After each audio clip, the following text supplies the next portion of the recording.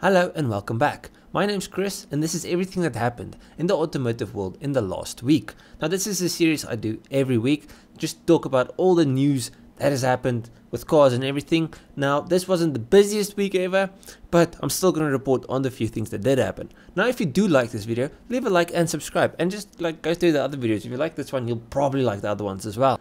Anyways, I've got a new camera, so hopefully it looks a bit more professional than usually. I still need a new lighting setup and everything, and a new lens and all that shit, so it's still not going to be crazy professional like fancy YouTuber, but I'm trying, okay? Just give it time, baby steps. Hopefully by next year I'll be professional and stuff. Yeah. For our first story, Hyundai Samurai chops the Veloster N.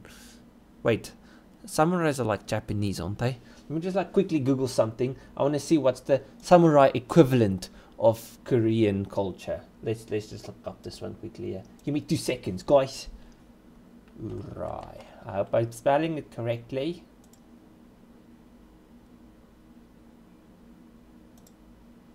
Okay.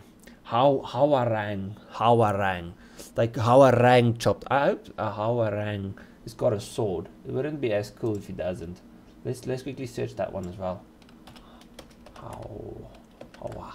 Rang picture.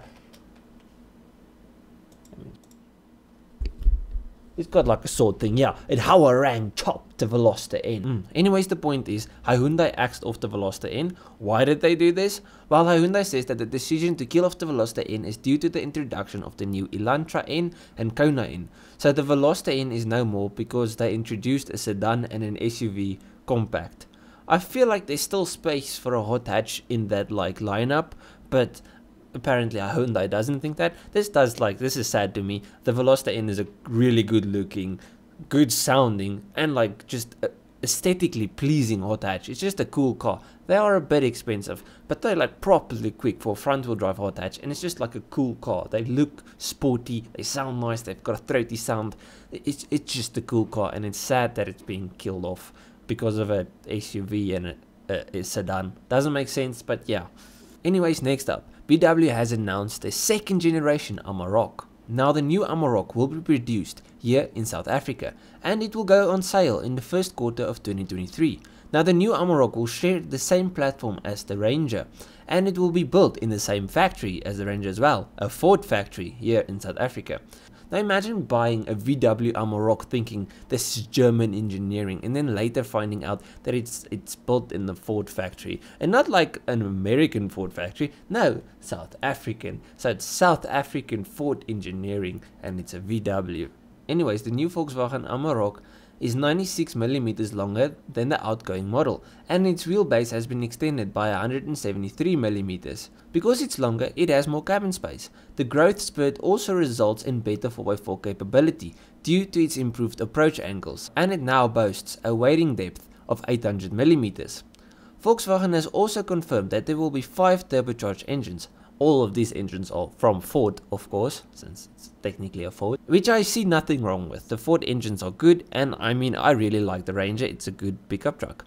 I just think it's funny. If I want a Ford Ranger, which I do think is a good pickup truck, I'd just buy a Ford Ranger. Why would I buy a VW that's technically a Ranger, but it's a VW? So yes, it looks different than the Ranger, but if I want a Ranger, I'll just buy a Ranger. Get where I'm going there? But it does look cool. I have to say, it's a good looking truck, and I'm sure it's going to be good off-road and just good in general since it's technically a Ranger. Anyways, I digressed badly there, sorry. From a pickup truck to a car that can literally fit on the back of said pickup truck. This is the Renault 5 Diamond. It is a new car, and Renault made it in celebration of the 50th anniversary of the Renault 5, which is one of the company's all-time best sellers. Renault and French interior designer Pierre Gonalons created the 5 Diamond, an electrified resto mod. This resto mod features diamond-like headlights, pink paint and gold trim. You know what? I'm pretty damn sure my sister had a Barbie play toy car thing that looked exactly like this. I might be mistaken, but I'm pretty sure. Anyways, I digress. This little Renault will have an electric powertrain, a broken ass steering wheel and biosecurity doors. Now I'm sorry, if you have money to have a fingerprint scanner on your door lock of the car, Why don't they have money to fix the bloody steering wheel? I mean, look at this thing. Don't tell me that was on purpose. I am joking. I know it was on purpose. But you have to agree, that's the dumbest looking steering wheel you have ever seen in your life. I mean, it even looks like they just like spilled paint on it. Going off of the like shape, the shape is like, I've got a lot to say on that. But I mean, even just the white, it looks crap. Let's be honest, that's not a good looking wheel. Anyways, if you didn't know, I actually owned a Renault 5 like back in the day. Now I made a video on it, so I'll link that here. That car had some really funny quirks. That thing, like, I only made one video on it, and it's one of my favorite videos I've ever made, because that car was just like, yeah, it was bad, but it was funny because of how bad it was. So after this video, go and watch my Renault 5 video. Yeah, I'll link it. Anyways, on to our last story, and I've left the best for last. Ferrari is set to compete in the Le Mans once again. The automaker released a teaser photo of the car on Wednesday, and images from the car's first shakedown at Ferrari's Ferrari circuit has also surfaced online. This car is built to Le Mans LMH regulations. This means that they have a lot of freedom to make the car crazy fast. The chassis will be made in-house by Ferrari rather than by a specified partner.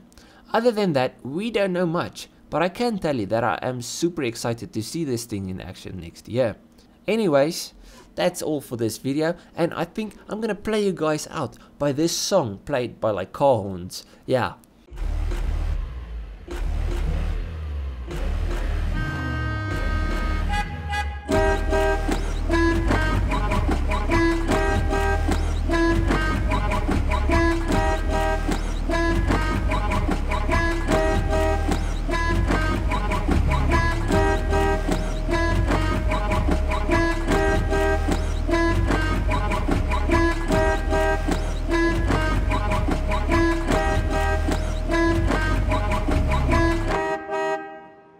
Now, if you guys enjoyed this video, please leave a like and subscribe to the channel. I've got many more videos on car related topics, so if you like anything car related, I'm your guy.